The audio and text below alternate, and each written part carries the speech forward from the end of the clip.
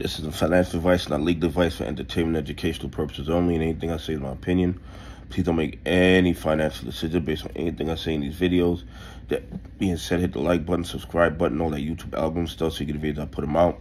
So you don't think and see analyzing that data. But like I tell every day, the data they release us is false. Man, they give us a false narrative to market so we can make bad trading decisions. Listen. AMC is still being heavily manipulated. The bad actors are not going to stop until they run out of money, until the banks start lending them money to naked short AMC. The carnage will continue. The everyday price means absolutely nothing. And I'm not telling you to buy, hold, or sell AMC. I'm just telling you that they control the price with their criminality, and everybody's fully aware of it. And I believe that they found a new way to get around that reporting rule and still short the stock. Okay? I mean, it's absolutely crazy. Anyway, you got allegedly 14,110,270 AMC shares that were, that was the volume for yesterday. That was AMC's alleged volume for yesterday. But we all know those numbers mean absolutely nothing because we have no idea what they're doing in the dog pools. Okay?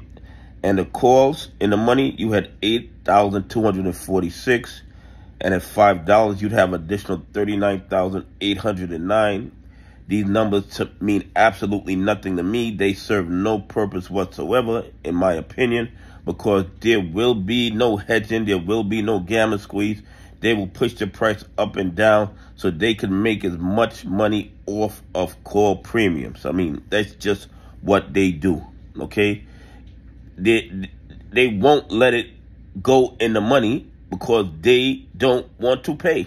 I mean, it's just that simple. I mean, they control the price of AMC and they move it in any direction they want, depending on the call options that they have. Okay? But here's the kicker. Here's the kicker. 0 shares available to short since Friday. Okay? 0 shares available to short since Friday. But somehow 51.5% of yesterday's volume was shorted shares. Now, this is the highest it's been in a year. 51.5% of the volume was shorted shares when there allegedly were no shares available to short. So where are they getting these shorted shares from to short into the market when there's none available to short? I think they figured out a way to get around the short transparency rules where they're still shorting stocks but not reporting that they have shares to short. It makes absolutely no sense whatsoever. How are there no shares available to short since Friday, yet you shorted 51.5% of the volume on Monday? How is that mathematically possible?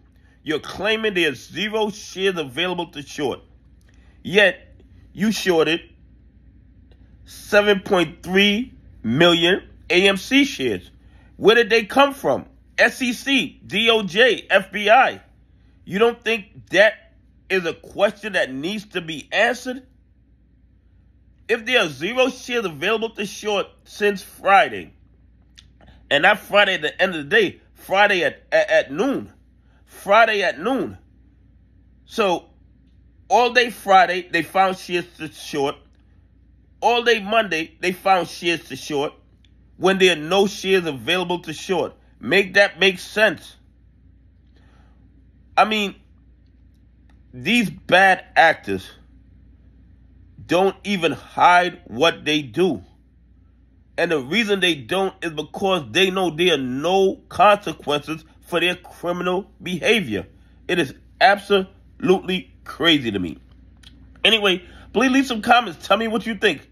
If there's 0 shares available to short for 2 trading days, how is it that they shorted 51.5% of the volume with 0 shares available to short? Absolutely crazy. Anyway, Have a great day. God bless. And I appreciate y'all on this journey with me.